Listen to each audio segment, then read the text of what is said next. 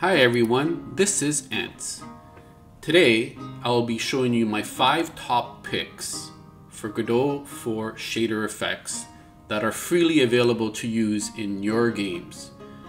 Now, this is a personal selection of my 5 top picks, specifically because I'm very interested in using them in my existing and future games.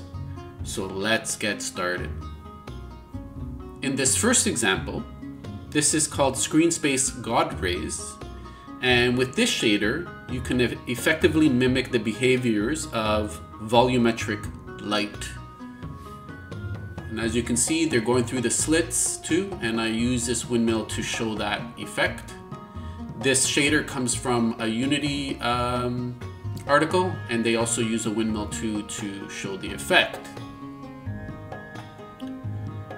And you could get this shader from the Godot Shaders website. Just type in Godot Shaders and you'll get this website, and then look for Screen Space God Rays. And this shader is, this page is very well documented. It shows you how to set up everything. And here's the shader, and it also shows you how everything should look in Godot. Very, very good. Okay, so let's move on to our second pick. This is GDQuest force field shader. That is part of their project that's freely you could use. However, that project was originally intended for Godot 3, but they're slowly moving it to Godot 4, and this is one of the shader effects that they moved over to Godot 4, and it's amazing, but I also added a second shader effect with multiple impacts.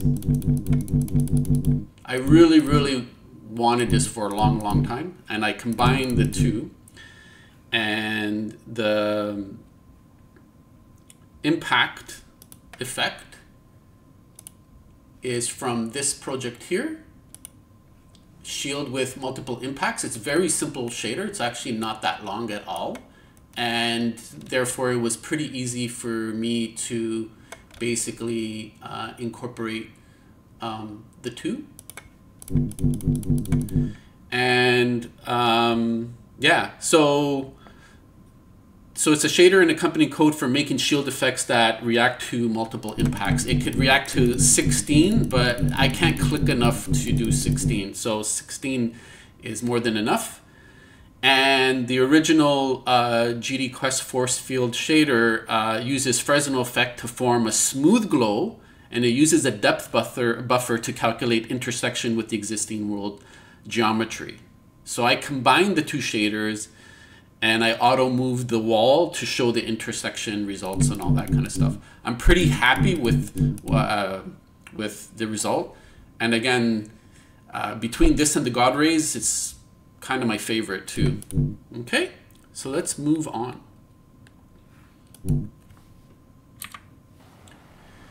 Now this is a pixel art water shader with a buoyancy system and foam overlay. So this water is like NES 64 type pixelated water.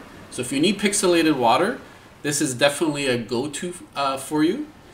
And the buoyancy system is really good. It handles complex geometry, and it handles very simple capsules or boxes that just bob up and down.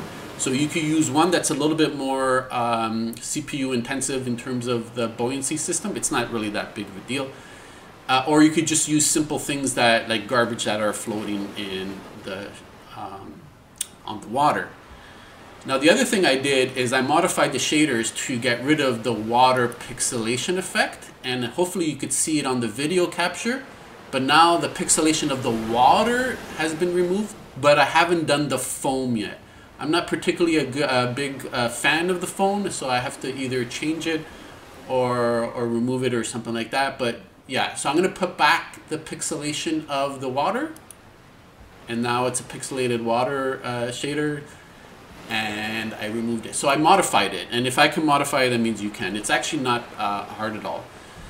So this is really a good thing. So again, this shader comes with a water manager script, a buoyancy script for complex geometry, and a simple floating box for characters and random floating objects. It comes with 3 scripts.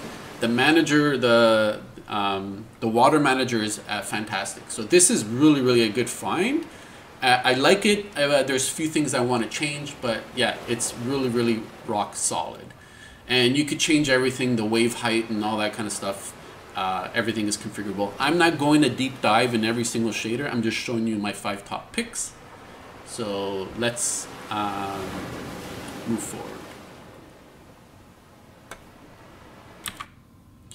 So this one absolutely you should have included. It's very not that much code. It's amazing, right?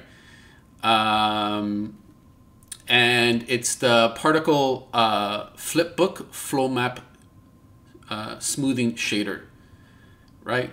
So this shader uses a Flowmap to interpolate Flipbook animation frames for smoother Flipbook playback. There's other explosions that you can get on the Godot shaders that don't use Flowmap smoothing, right? And you'll notice the difference. It is not as smooth as this one, right? So I should have showed you this before, right? So here we go, the particle Flipbook Flowmap smoothing. This is the one that you want, right? And it's also a port from Unity too, right? And it uses flow maps. Honestly, it's an amazing. I can't wait to use this in my existing games. Okay. All right, and we're to our final one.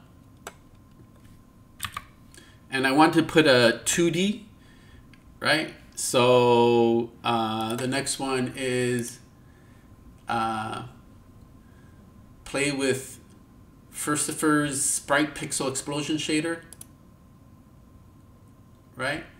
And this one was originally in a YouTube video, but it's for Godot 3, but now it's been ported to Godot 4.